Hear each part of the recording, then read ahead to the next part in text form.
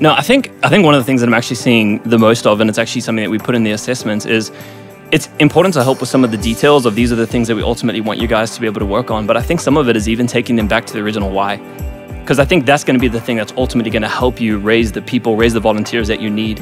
Because sometimes you have parkers, you have greeters, you have all of these things, and the reason you have it is because other churches do. Versus saying, what are we actually trying to accomplish?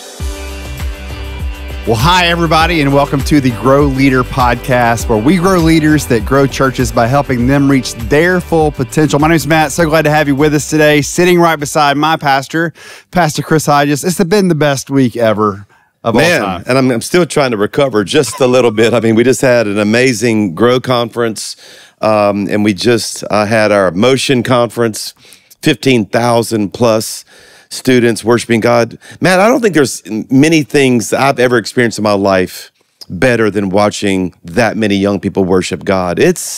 I actually just stood in amazement at, literally, I don't think I ever saw one student not with their hands lifted toward heaven, worshiping God, taking notes, hearing the word of God. It's just something very, very special. We hear so much about this generation and how, man, they're distracted. They really don't want to be a part of church. That is not what we're seeing at all. Yeah, and now we're in 21 days of prayer, and our church is gathering every morning at 6 a.m. to seek God. And all of you guys that are Grow churches or a part of what we do, we'd love for you to tune in, or you can watch them, these prayer services on demand. Join us for 21 days of prayer. It's an amazing, amazing season that we're in right now. One of the things I loved about GrowLeader Conference had so many people come up and say, hey, we love the podcast. Like, the podcast is helping us. I had one pastor, Pastor Mark in Amarillo, Texas, who said his entire staff team gets together every single month. It's incredible. And watches the podcast together, and they discuss everything we're talking about. And so I just appreciate you guys listening. Share it. If you know somebody that needs to hear what we're sharing today, help us get the word out. Excited about today and the season that we're going into. Yeah, because one of my favorite sessions at the conference, and I think one of the most popular from what I've heard, was the session that we did on health assessment. How do you know if you're healthy or not? And of course, in this podcast, Matt, we really want to bring actual tools. That's why staff groups do just gather around to listen to this, because we're not just conversational. We want to have some fun, right? But we're actually trying to give you some things you could actually take some notes on. And if you're working out or in commute right now listening to this, we have show notes. Well, everything we're going to give you, and I hope to give you a lot of content today on health assessment. And I've actually have one of our Grow team members with us here today. In fact, I just learned how to say his name correctly, and I've known you for years. Because it's a Danish name. He's from South Africa, and it's Straarup. You got to say it like a Straarup. But it's spelled Straarup, but it's Straarup. Straarup. Everybody, welcome Brad Straarup to the GrowLeader podcast today. Thanks for joining us today. Absolutely. The first South African we've ever had on the podcast, by the way. Just say something so they can hear your accent. Put another shrimp on the barbie. That's actually Australian. It's actually Australian. Which in Alabama, it's all the same place. So thankful to be here. Seriously, what an honor. Tell everybody what you do on the GrowLeader team. So mainly, one of the things that I did is I helped build the health assessment that obviously we do. We go to churches, we're able to do that. But then I'm one of the assessors. So I'm able to go to churches and secret shop and kind of come in as a first-time guest and, help them see things that maybe they haven't seen themselves. Right. So I want to play the part of the pastor listening today. And we've heard you say a phrase a lot the past year. You've said it on the podcast several times. Time in erodes awareness of. Yeah. Right. Which a lot of what we're doing with health assessment was based even out of that entire thought. What's the vision of us doing health assessments and helping churches? Yeah, because something that's not going well is hard to detect in the early stages, but easier to cure. So good. That's great. It's almost like staged cancer. You could have cancer and not know it in the early stages. But of course, cancer is easier to treat in the earlier stages. It's easier to detect in the later stages, but harder to cure So true. in the later stages. So what we're trying to do is kind of check on things before they get in terrible trouble. And by the way, this is just a leadership principle too. You don't wait till your marriage is in crisis to 100%. go to counseling. I've actually recommended for couples to go into counseling when everything's going well. Right. Because you still don't know what you don't know, and if there's something that you could kind of head off at the pass. So the spirit of this health assessment is, most of us think we're actually doing well. In fact, I tell the story of the first time we had a secret shopper at Church of the Highlands. And of course, I thought we were crushing it, so I was kind of happy for someone to come and just tell us how great we actually were and to come in. And we actually hired them. I didn't even tell anybody on the staff that they were there. No one, not even on the lead team. So this was a completely anonymous assessor. It's terrifying. Yeah, because you're a campus pastor, and you never know when we're going to actually have one come by your campus. Okay, that's right. But I mean, to park the car, to experience a greeter, to check in a child, to time how long it takes to check in children, to actually ask him to see how secure our children's space is and see if he could get in there undetected. And he could, and he didn't, by the way. Praise God for that. So good. But I mean, taste the coffee. I mean, walk into the room.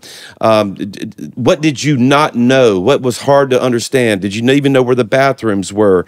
How was the worship? How was the word? How did we, every part of it. And again, this was at a point in our church where actually things were cranking pretty good. And as I thought, man, we're just going to get this glowing report. The brother had 8 pages of notes of things that we could do better. And we didn't even do them all. I think Matt and Brad, I think we just took about 12 of them and worked on them. But we saw tremendous growth. And what it is that time in does erode the awareness of. I say it this way, that your car has a smell that only you can smell. You can't smell, but everybody else who gets in it can. Right, yeah, right. 100%. And it's not a good one or bad one. I'm just saying the more you're in something, the less you're aware of that thing. So one of the things that we're working on, and Brad, you've been so instrumental in this, is that coming up with, then what do we actually assess? Like, what is church health? What does that even look like? Yeah. What are we looking for? Yeah. And I actually took you guys on a trip with me to a church. I actually brought these guys who are helping me do these assessments. And we even talked about what to look for, to make sure we're all on the same page. And then Brad wrote this, how many pages is it? It's 29-page assessment that these guys go into, and they can check boxes and answer questions, and then it's brought back to Lee Domain and me, and we review it, and then we have conversation with these churches in the hopes of this one simple principle, guys, and that is we're just going to get better. Because we don't really focus as much as people think. It's one of the misnomers that kind of drives me crazy sometimes, that people think we're just numbers and goal-oriented. We're not. We're not at all. We're focused on health because healthy things grow. Well, and one of the things you say, I mean, many staff meetings is, hey, we're always talking about, hey, what's most important right now? What one thing, if we fix it right now, would make the biggest difference in our church? Literally, that is, if you want to know what our staff meetings look like, anytime Pastor Chris is sharing, he's talking about, hey, what one thing? And if it's baptisms, that's what we're all working on. If it's students, that's what we're all working on. So the point we're trying to make, I love this, is that hey, pastor, leader, you have an area that bunch of areas you don't know about, you're not even aware of, and we do too. Every single one of us do.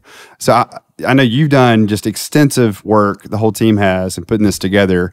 As you started to assess churches and being with pastors and leaders, what are some of the things you're seeing the most of? What are the areas are there some general areas that everybody needs help in, or that we all need to focus on right now? No, I think one of the things that I'm actually seeing the most of, and it's actually something that we put in the assessments, is it's important to help with some of the details of these are the things that we ultimately want you guys to be able to work on. But I think some of it is even taking them back to the original why.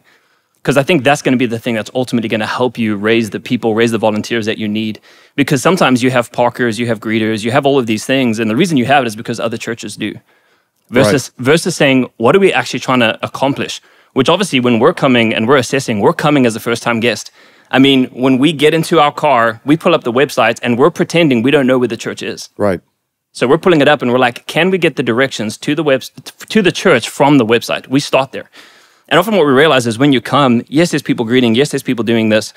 But I think what we try to help churches understand is that there are people who are coming in and they are anxious, they've been rejected, they're depressed. That's your first time guest. Right. And ultimately what we want people to feel is we want them to feel hope and love and accepted. And ultimately, if we don't understand that, even what we do in our greeter team is we're trying to move people from one state to another.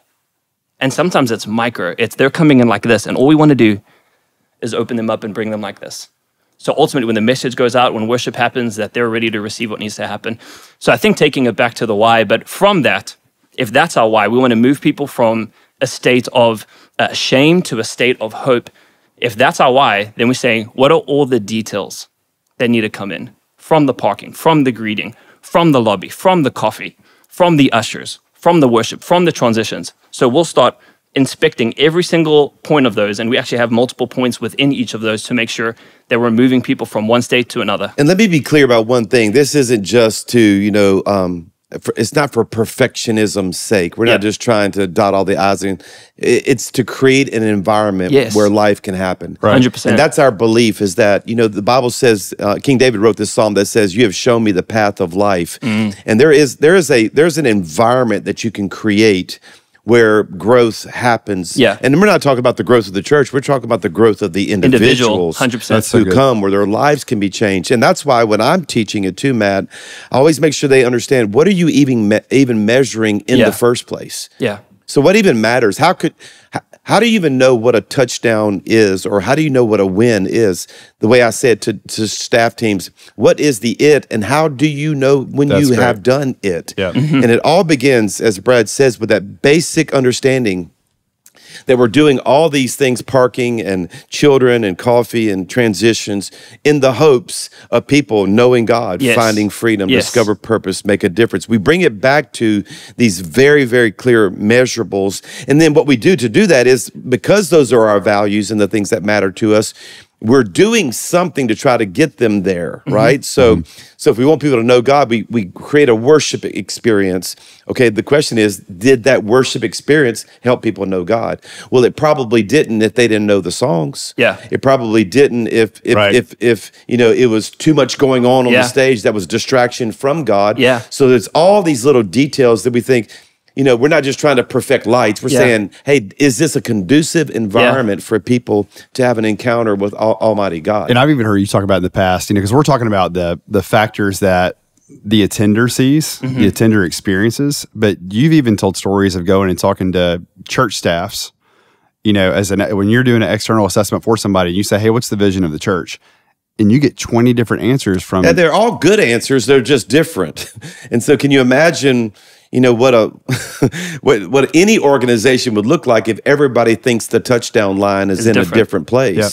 So they're all doing their best. We don't knock the effort of churches. What we're trying to do is bring in this outside eye and say, hey, let's get aligned. Yeah. Let's narrow the focus. Let's get some clarity. I think one of the best things that we do, and Highlands has tons of room to improve as well. Yeah. But one of the best things that we do is we bring as much clarity to every experience as we can, that creates an environment where people, again, can know God, find freedom, discover their purpose, and make a difference. But you only know if that's actually happening if you're measuring some things and ask yourself, actually, is it working? And so we're also looking at culture. We're looking at just how everything feels. Is there a spirit of joy in the place? Do people love God? Or are the people friendly? I mean, is there a spirit of excellence in the house? The passion of the leaders. So that's why there's 29 pages that we have come up with in this assessment tool. In which also, Brad, I want you to tell the pastors that are listening about how they can get their hands on this, or how they could actually get someone from the GrowLeader team to come be a part of this assessment process. Yeah, you can actually go onto our website, growleader.com, and there's an area right there under resources you'll see it's called the GrowLeader assessment. And then ultimately, you can just fill out a form there. It's going to ask them a lot of details because, yes, we want to know about the church, but I think even some of the things that we want to be able to help with is there's some metrics that you'll get to input, things like attendance and what are your group numbers. And I think the reason for that and why that's so important is numbers are important, but what's most important is health. And that's why it's even called a health assessment. Right. It's 29 pages, but even at the top of the assessment, what you'll get is you'll get a health score. Exactly. Because what we're trying to do is we're trying to make sure that we're looking at all those things. We're looking at the experience. We're looking at the environment. We're looking at those first-time guests who are coming. But we're just trying to figure out where are the areas that are going towards unhealth, which you're even speaking about. You want to fix things. You want to catch them early. So you're looking at what are the areas that are going towards unhealth, and then ultimately how can we fix it. So ultimately the assessment is something that we can do. But there's some churches that want us to come every year because they're like, hey. Well, they should. We want to be, it's like you go to the doctor to get an annual checkup. Yep. That's what this is. It is an annual checkup just to make sure that you're fixing the right things, you're improving the right things, and you're getting incrementally better. And in order for the doctor to help you, he needs numbers. We don't 100%. Worship the numbers. We're not all about the numbers. So what great. we are is, the way we say it is, numbers are indicators of health. Yes. So they put a blood pressure cuff on you to find out blood pressure, and those are numbers. Temperature, heartbeat, oxygen, all these things point to not the blood pressure cuff, but to the health of the individual. We use these things. Yes. And what this assessment tool does is allow there to be this tool we can bring into churches to actually find out how we're doing. Yeah, and I love how you remind us all the time, hey guys, problems aren't bad. We have leaders. God gave us the gift of leadership because there would be problems, and if there are no problems, we don't need leaders. Yeah, and the yes, exactly right. And the water level is running out somewhere. Right. I always say there's a lowest slat of everybody's bucket somewhere. And by the way, this principle is not just for churches. We should be doing this for ourselves. Yes. Which is, by the way, where I want to close this podcast today, because I don't think this is just a tool for churches. This is a tool for homes, marriages, individuals, companies, organizations. If we're just catching things earlier, having some tool we can know that's greater than just our outside eye. I want to tell one story just to give an example of a place where we let numbers indicate something that I would have never dreamed we were actually unhealthy there, because our church was growing in the number of people who were getting saved. But percentage-wise, the number of people being water baptized, which we think is a second step, was actually percentage-wise was going down, but the number was still high because the number of people getting saved was high. Right. Are you following me? Yep. So if you go just look at a baptism service, you'd say, This feels great. That's a lot of people getting baptized. Feels great.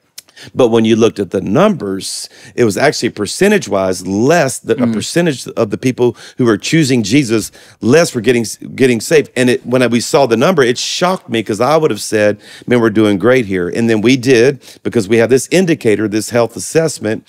In our case, we did something that I always encourage churches and pastors to do, and that is, let's fix it. And what we did is do both an internal and external audit, I call it, of that particular problem. So what that means is I actually got 6 people. I said, I'm going to give you 2 weeks to study us, Church of the Highlands, just study us and ask, did we change anything that's caused that to go down? Or did we move where baptism is? Did we change how we announce it? Am I mentioning it less in my messages? Anything you can find, you have 2 weeks. I got another 6 people to go to, I think they went to 20 churches that baptize a lot of people and see what they do that we don't do. So the 2 teams got together 2 weeks later. The external audit people had 20 ideas. The internal had about 10 ideas. So we have 30 actionable items. Brad, Matt, all we did is 12 of the 30, and baptisms went up 400% in that next season. Yeah. And this is the spirit of it. Yeah. Just like you would do when you go to the doctor. The doctor says, hey, your vitamin D's down. Let's have some supplements here to get you back healthy again. We want to do the exact same thing. So we have dashboards. That's what we call them. They're dashboards that we look at all the time for every area of our church. I want to talk, and I know that people are even curious about this. You're so passionate about personal dashboards and what you're looking at in your personal life, how you're evaluating marriage, family, all those other things. What does that look like for you? Like, when do you do it? How often do you do it? So I do it intensely once a year. I love taking the 21 days of prayer and fasting at the beginning of the year and actually quiet my schedule, even though I'm at the church every day for prayer. But this is when I do my annual focuses. This is when I pray and really just try to get a lot of direction from God for the year. They're really not goals. They're more like themes of my life for that year. I try to pray for, kind of my personal word for the year, that for the church. It's a focused time for me. But throughout that process, I go through those 12 dials that I've given many times, and we can post them again. Yeah, we'll put them in the show notes again, the 12 dials that I assess. But then I also do it in a one-day retreat day every month. So I tried at the beginning of a month. It doesn't always fall in the same, it doesn't fall in the first of every month because of how the calendar, but I tried at the beginning of every month, quiet my day. I need about 6 to 8 hours. And I get my calendar, I get into my what's going to happen that month. But here's something I want everybody to hear. You can't just always plan ahead. You've got to look back and say, how did I do? What's not working well? And that's the miss, I think. I think we get so busy, as one friend of mine said it, we're so busy working in it, we forget to work on it. That's good. Yeah. And we're big about this here at Highlands. We debrief almost everything. We ask ourselves, how did we do? I just had one of our student pastors do just a little devotional moment on stage. He came off the stage and said, how did I do? Why? Because we've created this culture of, And I said, bro, you crushed it. He said, but is there anything I can work on? And that's the spirit of what we want to have in this in our churches. And I even think there's a cultural difference between needing feedback because you want it to look like you need feedback, or wanting feedback from the right spirit. There's a spirit of security, but still wanting feedback all along the way. And we should want that as leaders in every area of our life. And there's some questions that I asked myself in that day that I was telling you before we started the podcast today. I don't think I've ever shared these. And they're kind of crazy. You know, I collect questions, but I want to give you a few health assessment questions. And if you guys have any questions about them, I'm going to. So I have my own personal ones. My personal ones are always, why do I exist? What am I doing? How am I doing? How will I succeed? What's most important right now? Those are the 5 questions I ask myself, and I ask this church nonstop. Why do we exist? Why do I exist? What am I doing to accomplish it? How are we doing? How will I succeed? So what are the values that are going to drive it? You can't forget culture. Culture's always got to be in there somewhere. And then what's most important right now? But the organizational questions, I've never shared these before. Because they're personal and well, you just don't want people in your organization to know you're asking this all the time. Like, today's the day. Who needs to be sitting at the table and who doesn't need to be sitting at the table anymore? It's a great question. So these are just, kind of bold questions to ask. Where are we manufacturing energy? Wow. So where are we constantly trying to put fuel on something that's kind of refusing to burn? Mm-hmm. And why? Why are we having trouble with that? Like where I put in my notes here, where are we pretending to be excited? Well, so we're because if you do that too long, you're going to actually end up using so much emotional energy without anything coming back. That's so good. And that's where burnout happens, where we're really not excited. Is there anything that we are promoting that we don't even like? We're telling people to do it, and we don't even want to do it. We don't want to do it. These are so good. That's a great question. These are bold questions. Here's another one. Where do I make the greatest contribution to the organization? I think every leader needs to ask that question because you're always involved in a lot of things, right? But you really want to get to a place where you're not spending a lot of time on places where you're really not adding much to the equation anyway. And so I ask myself, where do I really fit best in the organization? Even as the senior leader, I don't think I need to be in every decision and every meeting. But where would it be a crime if I wasn't in that meeting because of what I'm good at? And do you let that, does that move seasonally with what's going on in the life of the church? Right. But it's also related to skill. For instance, in my case, I did music in the church for 20 years. I'm still involved in the songs that are chosen on a Sunday. That's not something every senior leader actually should do. Yeah. But I do it because it is a passion. It's a skill set.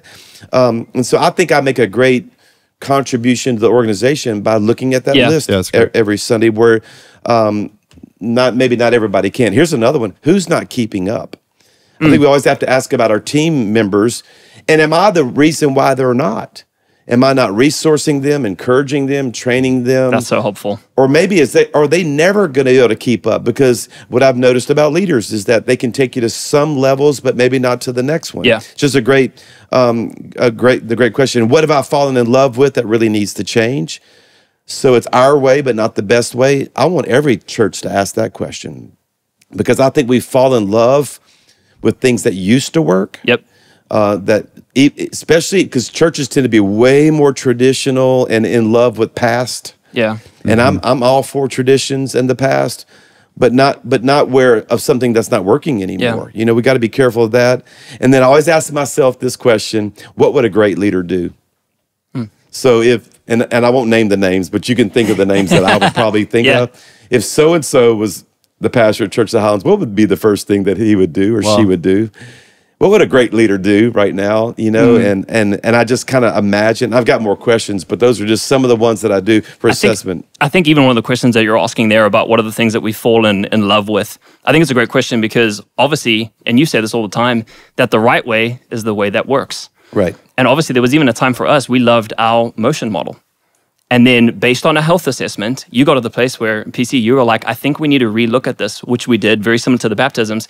And everything changed because the season had changed. It's exactly right. And once we changed to match the season, we started experiencing that growth again. So Such a great question. I want to look at that exact thing. Motion is what we call our student ministry. Because you started talking to staff couples who had teenagers and gave staff couples the space to say, yeah, PC, we don't love it. Like it's not like if it's hard. One of them was the person who cuts my hair. Yeah. and she was cutting my hair and she says, can I mention something to you? And I said, sure. She goes, my kids need more than just a once a month big youth group meeting. And I said, tell me more. Wow. So I was in love with our model because it's a big youth group meeting with lots of kids getting saved. It was awesome, right? But here's a parent saying, my kid needs more, you know? And so that's when I actually got a team together and said, is this just one person or is this systemic? Is this throughout our whole church where then this deeper need for not just big church, I mean, we still have that. Right. This big evangelistic service happens, but where that more, I call it the youth group we all grew up in, where you sit on the floor with a guitar and you go to Six Flags. And it's organic ministry. Yeah, exactly. And come to find out, especially coming out of COVID, that was a massive need. But thank God we were asking the question and listening to feedback that I didn't first see and really didn't want to hear it, but you have to face when the doctor says, hey, I've got some bad news, brother, you better do something about it. Well, even if you don't like hearing that news, that warning sign could actually save your life. Well, I love that response. When somebody gives you feedback and it's not the feedback you wanted, do you have the attitude of, hey, tell me more? Like if it's a trusted source and you trust their heart and what they're saying, is it tell me more? But I also think there's an art, because you've led us in this way, to changing things where you don't jerk the wheel and throw everybody off. Like you can change it with vision. You don't have to change fast. What's just a thought about that as we lead through change? Yeah, so I always build a coalition. I always involve more people in the decision than just myself. There are times as senior leader, you just say, look, I'm the leader. This is what we're going to do. That's actually very rare for me. I love bringing people on to the decision-making process. I need the feedback, input. So I love focus groups. I'll even bring people that are beyond just the organizational chain of command. I'll grab them from random departments. We do this with our creative space. We just bring people into the place where they can have a voice. And I call it leading with questions. Because, Matt, I always think I know the answer, and I don't. But I always think I do. I go into every meeting knowing what I want everybody to do that week, right? But it's a whole lot better to go in saying, hey, here's what I want to do. How do we do it? It's great. Yeah. And I think I already know, but then they always make us better. So we listen. But then once we make a decision that we're going to turn something in a direction, now you're building the coalition. I call this the meeting before the meeting and the meeting after the meeting. You want to have these lunches and make sure you get the buy-in of key people. And this is what leadership is. And now when we announce it to the church, I can say like when we did with Motion, I came with that survey of we did this survey of what kids wish their parents knew. And when I read that to the whole church and every eye in the house is crying as they want to change. They all want to change too. We brought them along for the journey that we were in. So great. So great. So if somebody wants to know one more time, somebody wants to know more about church assessment, how they can be involved. Yep. It's on the website. Right on the GrowLeader website. On the GrowLeader website. If you have a question about any of that, please email us info@growleader.com. I'm going to get the rest of those questions somehow. I don't know. And I want to encourage, before we close, I want to encourage pastors to self-assess and then have outside assessors. So I have both. Yeah. So you need to learn how to do it yourself, ask yourself questions, have times with God, look back, not always forward. Do that. Do it on a regular basis. Have some type of health assessment. For instance, I can get on the scales at home without a doctor and know if I'm not taking care of myself. Okay, so there's ways for us to self-assess, but then you have to bring the doctors in too and say, hey, tell me what I don't know. And I would just encourage every pastor that's listening and every leader that's listening, involve people in your life. They might not even be as honest as they need to be the first time because they don't know if you're sincere in that ask. Say, hey, was that message good? Oh, yeah, it was great. No, really, was it? Is there ways to get better? And I have that with mentors in my life. You know the old saying for GrowLeader, we do this with models and mentors, Bring them into your life, give them permission to speak in your life, and just watch what happens as all of us get a whole lot better. So much incredible content today, Brad. Thank you so much for being here. Thank you. Yeah, thanks, We have Brad. to do this again. Love to hear it about how we're growing, even assessments later on. Hey, don't forget, GrowLeader.com is your place for all things GrowLeader. It's fall. We're excited. I know I'm praying your church is growing. We're going to be in some cities close to you very, very soon. Denver, Colorado, Canton, Ohio, Miami, Florida. Yep. We're coming to you in the month of September. If you're in those areas, we'd love to have you there. Have the best week ever. We'll see you next time on the Grow Leader Podcast. Hey, everybody. Thank you so much for listening to this episode. And we also want to say a big thank you to all of our partners that help make the Grow Leader podcast happen each and every month. For over 80 years, the Western Investment Foundation has helped churches with their borrowing and their investing needs. Whether you're dreaming of a new opportunity or seeking wise counsel about resource management, WIF can assist you. You can learn more about them at wifonline.com/growleader. Next is our newest partner, Studio C. Studio C can help you know your people and grow your church. They combine strategy, technology, and communications to maximize church member engagement. You can bridge the engagement gap and transform your church's impact with Studio C. Learn more about them at their website. It's thestudioc.org/growleader.